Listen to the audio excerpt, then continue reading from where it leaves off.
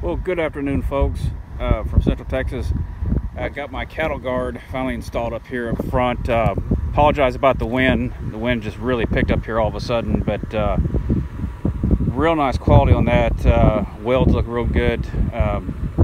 Might have dug it a little deeper and so forth, maybe put it up on railroad ties, but not bad. The cows hadn't jumped it, which is the most important part, but really got my entrance up here pretty good. Let me pan up here a little bit.